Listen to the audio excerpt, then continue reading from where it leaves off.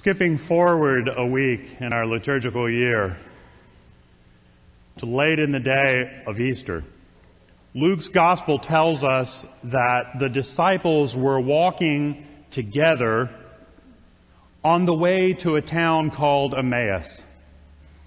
No one knows today where this place, Emmaus, actually was. It doesn't exist anymore. But they can guess. There are some good guesses. There are about 3 different sites where people believe Emmaus might have been. And people still visit them to this day.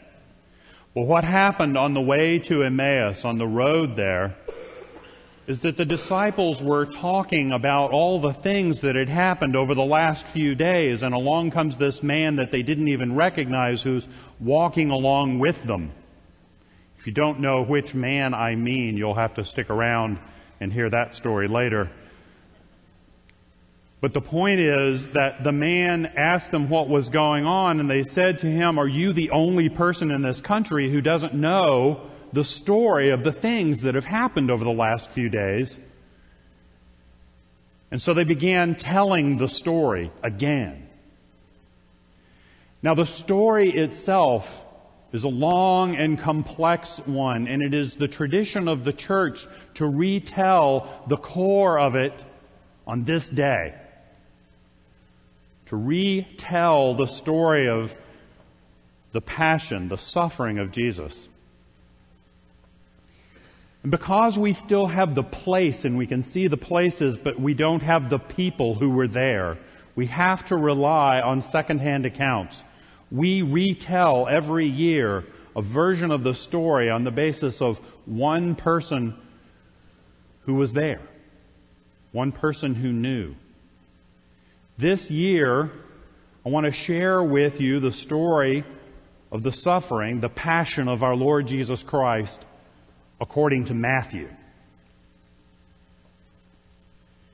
Coming forward a few days from the story we just heard of Jesus' triumphant entry into Jerusalem, where he came in and was proclaimed as King of Kings, Lord of Lords, when he came in and people were throwing palm branches at his feet, kind of like you'd roll out a red carpet these days if this were Hollywood. They didn't have red carpets then. What they had was palm branches. The same way you would throw rose petals down for a bride, they were throwing palm branches in front of the feet of Jesus to treat him like royalty as he entered. But fast forward a few days, and now it's Friday, and everything seems very different. Something has gone off the rails in a big way. No one is entirely sure what went wrong, but from the point of view of the disciples who now have dispersed, who are all over the place, they've run away in fear and in shame. They didn't intend to run away. Jesus said, "I know you will." Peter said, "I know I won't." Jesus said, "By the time the cock crows, you will have denied me 3 times. And they did. They ran away. How did it get to be like this? There were signs. You know, back in the day when Jesus' message was easy, when he just preached to his friends on the side of hills, and told them stories and gave them good tips for living, everybody loved it. That was before he got all political on them and started telling things that made stuff difficult. Once you bring politics in, it gets hard. That was before he started challenging people who actually had authority rather than just railing at some abstraction. That may have been when it went off the rails. As best as any of the disciples can remember, the problem went back as far as the time that Jesus had been teaching and telling nice stories and curing the sick and healing the blind and casting out demons. Suddenly something changed. Jesus seemed to get all serious, and he took all of his disciples out for what they thought was going to be a weekend retreat getaway. They went to a place called Caesarea Philippi. And Jesus seemed very preoccupied, and he had asked them, "Who do people say that I am?" And they guessed. They said, "Well, you're a good speaker. People think you're a prophet. Some say you might be Elijah." Jesus said, "Well, who do you say that I am?" And Peter, Peter, he guessed right. He said, "Well, you're the Messiah, the Son of the living God." And Jesus says, "Yes, I am." And it wasn't long after that Jesus took an even smaller group of the disciples up to a mountain to pray. He was always going off to pray. That might have been part of the problem right there. This insistence that knowing and understanding and doing God's will were key to why we were here in the first place. It's not practical. It doesn't get things done. But Jesus was always insisting on going off to pray. So he takes some of his favorites, Peter, James, and John. They go up on this mountain. Now, we're not supposed to know what happened because Jesus told them sternly when he came down, "Do not tell anybody," but the disciples are not good at keeping these secrets. So we know that what happened when they got up to the top of the mountain was that Jesus changed. Change is not a good enough word for it. He was transfigured. He started to glow a dazzling white up on the top of the mountain. And there with him were Moses and Elijah, the law and the prophets, Elijah himself in bodily form, standing there with Jesus. Just a few days before, they had said, "Some say you're Elijah." Well, here he is. And then it ended. And they came down the mountain. Jesus said, "Don't tell anybody." Jesus was beginning to get weird on them, and they were beginning to worry that he might be losing it. They were all behind him in the message, but come on, you've got to be practical. And sometimes you even have to go after the leader to save him from himself. And certainly that was Judas's philosophy. Judas was the one who remembered that, this costly oil, we can't afford this. All these stories to Mary and Martha about you've chosen the better way, that's nice. That's nice and all. But people have to get things done around here. And Judas was the practical one.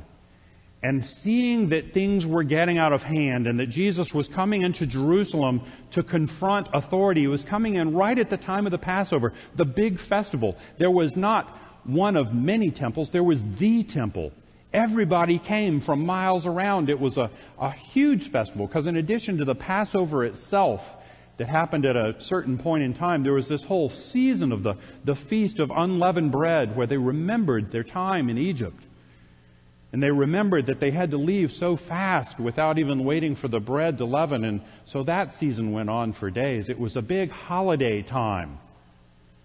And then you would get to the part towards the end of the week, the Passover itself, and people who had prepared their lambs for slaughter, the spotless lambs, they would bring them to the temple and to the high priests who would take them up to the altar. And they would put these lambs up on the altar, and they had grooves cut into the altar itself to catch the blood.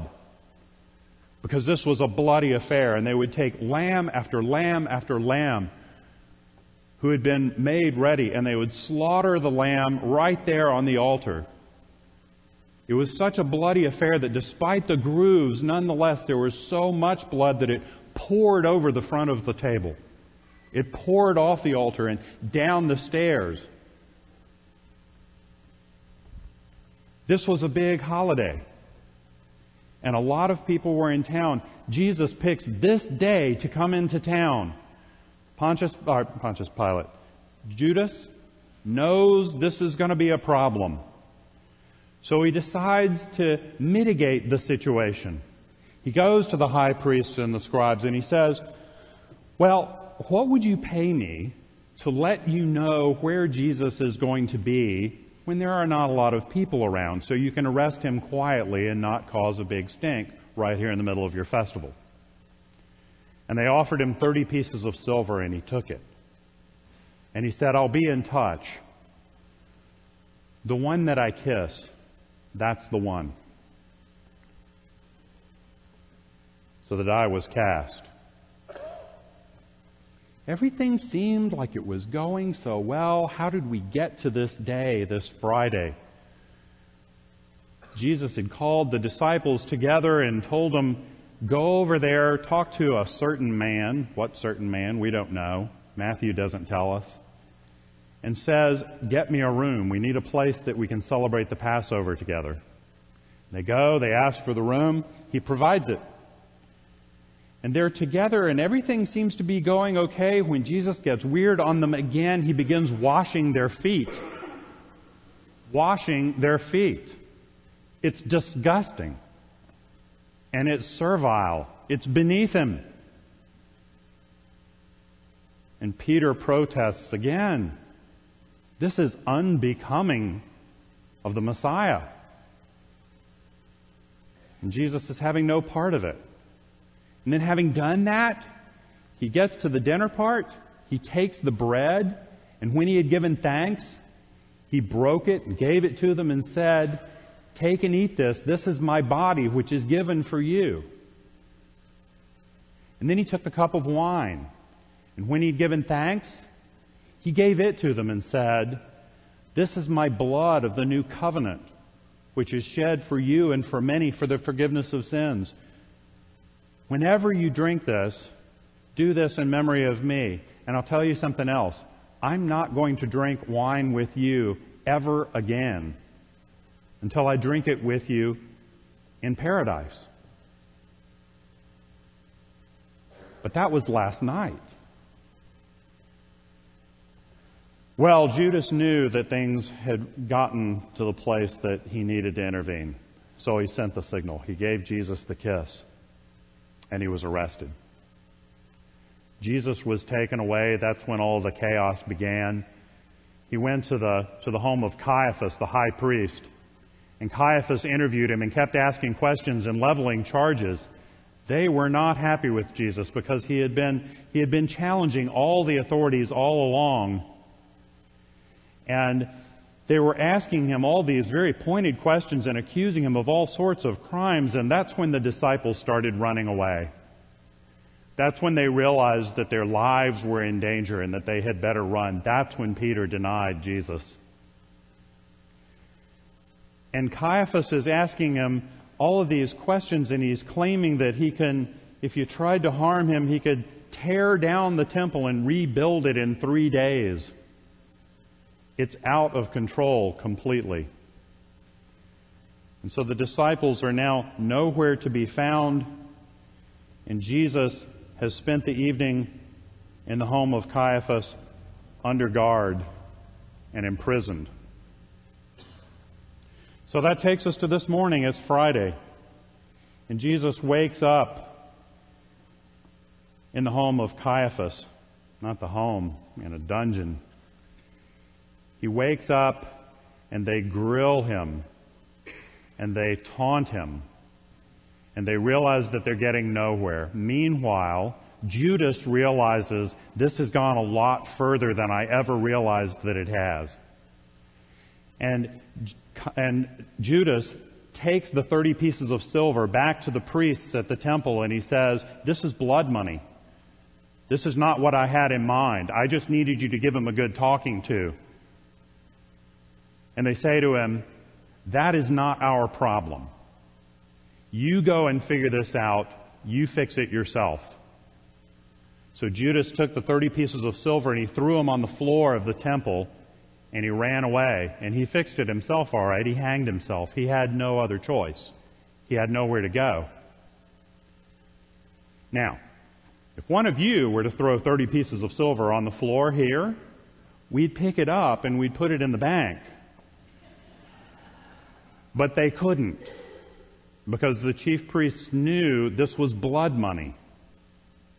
So they did what they could do. They took the money, they collected it, and they went and they purchased a field from a potter up on the Mount of Olives, up on the hill overlooking Jerusalem. Now it's part of Jerusalem, because you know how cities grow. But at the time it was well outside the city gates. It was on a hill that has a lot of cemeteries on it. But then, as now, Jews are not buried with other people. They have their own cemeteries. So the priests bought this field from a potter for the purpose of burying foreigners who were in the area, who had died and needed a place to be buried. And it's called the Field of Blood to this day. Well, Caiaphas realized that he had taken this as far as he possibly could. He could not make Jesus confess to anything, and furthermore, as much as he wanted to see this guy dead, it wasn't going to happen because the Jews didn't have the death penalty. But this story is filled with occasions of people who want things to happen and want the blood to be on someone else's hand. And Caiaphas had an idea. He had Jesus sent to the Roman governor, Pontius Pilate. This guy was scum of the earth. He was an unappealing character, but he did know how to get things done, this Pontius Pilate. So, on Friday, the big day, they take Jesus to the governor's house. Pontius Pilate was not interested in any of these religious questions. He was a Roman. Those were the affairs of the Jews. He didn't really care. But he did care about one of the charges. They had charged that Jesus claimed he was the King of the Jews. Now, if he's King of the Jews, that's a political thing. That means you're setting yourself up against the emperor. If that's true, that's a capital offense. So Pilate starts with a pointed question to Jesus, "Are you the King of the Jews?" And Jesus says, "Well, you say that I am." Pilate's looking at Jesus and thinking, this man has done nothing wrong, but he is determined to screw this up. All he has to do is deny the charges, because there is no evidence, but he won't even do that. And he says to Jesus, "Do you realize that these are serious charges? Do you realize the stakes? Do you realize that if you're guilty of what they say you are, I'm going to have you put to death?" And Jesus is absolutely silent. And it absolutely dumbfounds Pontius Pilate, who doesn't know how to respond. But he has a good idea too. Because it's the festival, because everybody is in town, because they're doing all this dressing of lambs and everything, it was the custom of the Roman occupiers to release one prisoner every year, anyone that they wanted. And even though it could have been anyone that the people suggested, Pontius Pilate had a great idea. I'm going to give them an offer they can't refuse. I'm going to give them a choice that is so obvious they have to let this guy go. So Pontius Pilate said to the crowd of Jews who had gathered below him, knowing that this was coming, he said to them, "Would you like me to release Jesus Barabbas?" Now, what you probably don't know about Jesus Barabbas is that he was an awful, awful criminal. He deserved to be in jail. It would be like the governor of California coming out and saying, "Would you like me to release Charles Manson?" Well, no, it isn't going to happen. So up till now, he's pretty shrewd.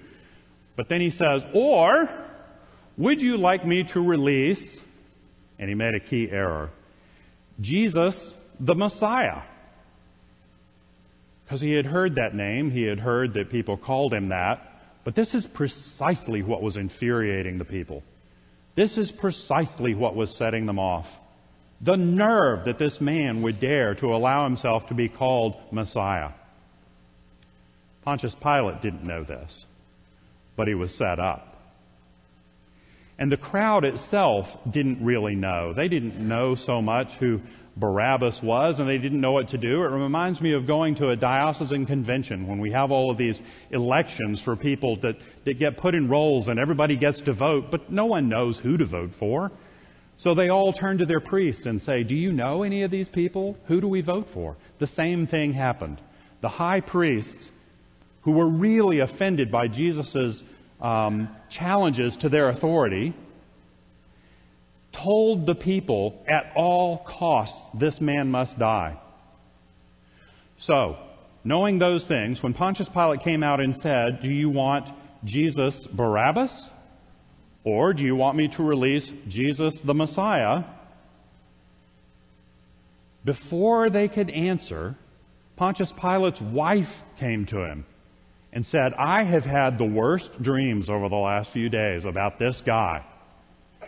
And it's been tormenting me all day long. Whatever you do, do not put this man to death." Pontius Pilate goes back to the crowd and says, "Do you want me to release Jesus Barabbas or Jesus the Messiah?" Big mistake. And the crowd says, "Give us Barabbas." Pontius Pilate has no idea what to make of this. He was not expecting that answer at all. And he just started sputtering at them and said, "Well, okay, but if I release Barabbas, what do you want me to do with this other Jesus?" And providing the line that has occupied Palm Sunday worshipers for centuries since, the crowd yelled, "Crucify him!" And again, Pilate was incredulous, and he said, "Why? What has he done?" Well, if you've ever studied communications theory, you know that you don't have to answer the question they asked. And so, staying on message, the crowd yelled, "Crucify him!" And Pontius Pilate was out of options. So he sent in for a bowl of water, and he washed his hands on the ledge in front of them in water and said to them, "My hands are clean. If you want me to do this, his blood is on your hands."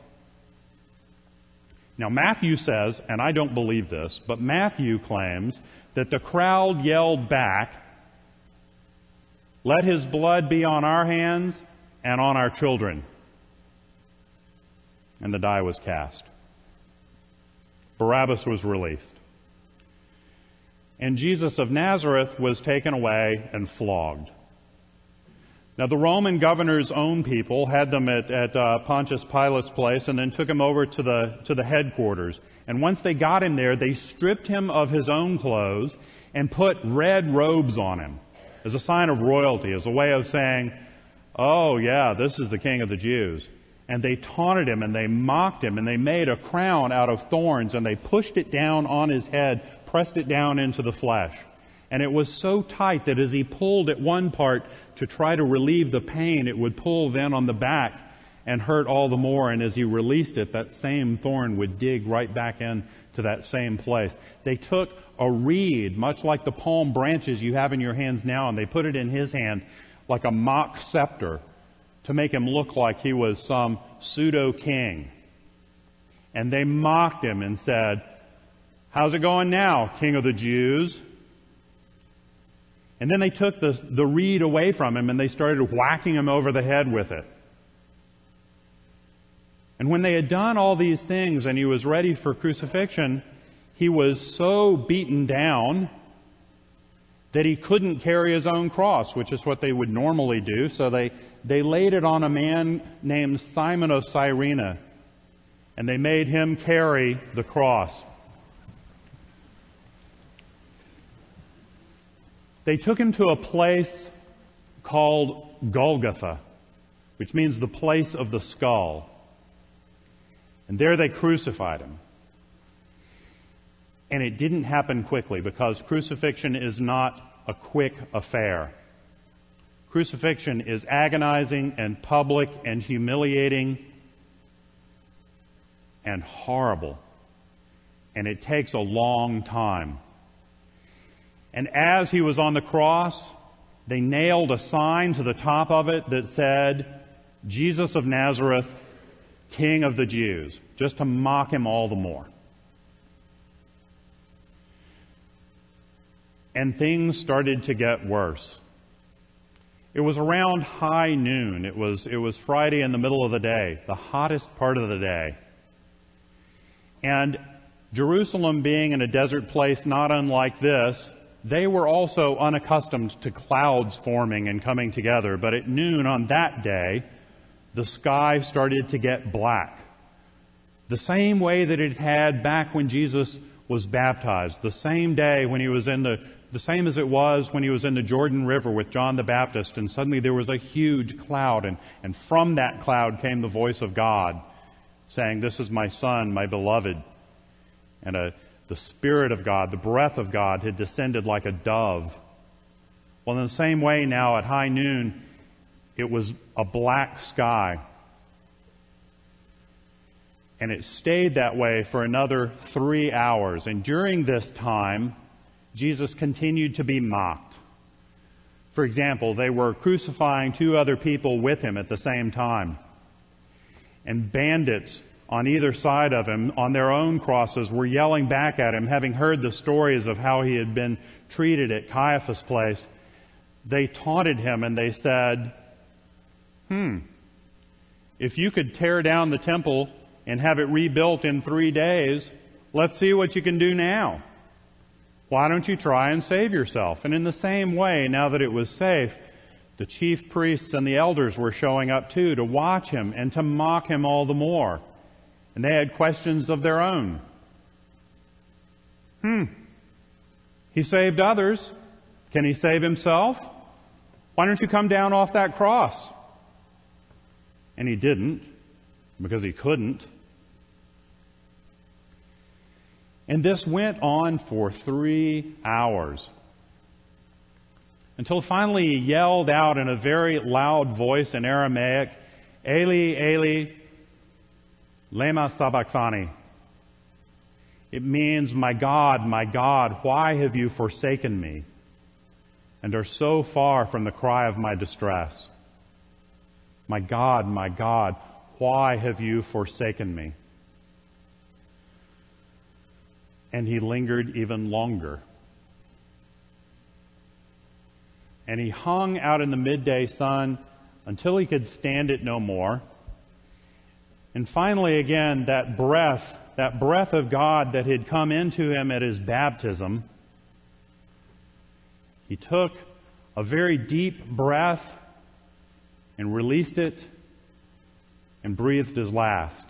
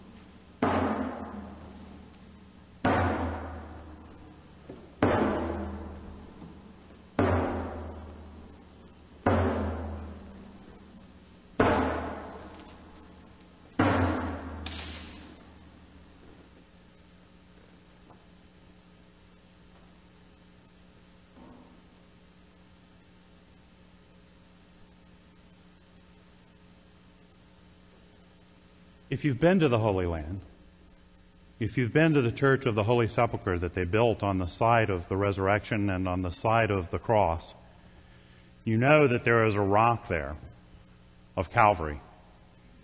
That was where Jesus was crucified, they tell us. And there's a crack in it. Matthew's Gospel tells us that at the moment of the crucifixion there was a huge earthquake, and that the ground where the cross was broken in half.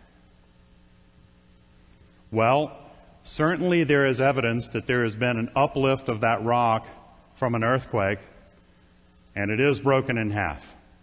Whether it happened the way Matthew tells it, we'll never really know. Matthew also tells us that inside the temple, at the very core where the Holy of Holies is, the Ark of the Covenant, that place is surrounded by a huge curtain. And only the chief priests, only the very highest people go in there, and then only once a year.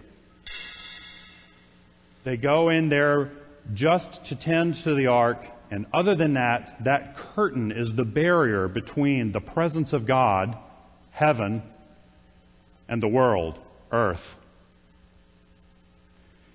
And that curtain, Matthew tells us, was ripped in two from the top to the bottom. The barrier between heaven and earth was broken, the same way that the sky was opened and the Spirit of God came upon Jesus at his baptism. So the barrier was broken again. And when it did, heaven leaked out in unexpected ways. Scripture tells us that the tombs of the dead were opened, and that the people got out of their graves and walked freely right into the city and interacted with other people there. And on seeing all of these things, the centurion, one of the Roman soldiers who had put Jesus to death, looked at him on the cross and said, "Truly this was God's Son."